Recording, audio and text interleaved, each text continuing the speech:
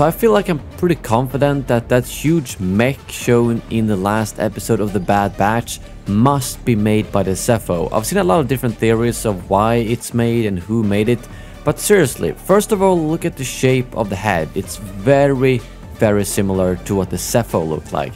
And secondly, the kind of power it shoots out of its face or mouth is pretty much identical to what the Zeffo Tomb Guardians were shooting in Fallen Order.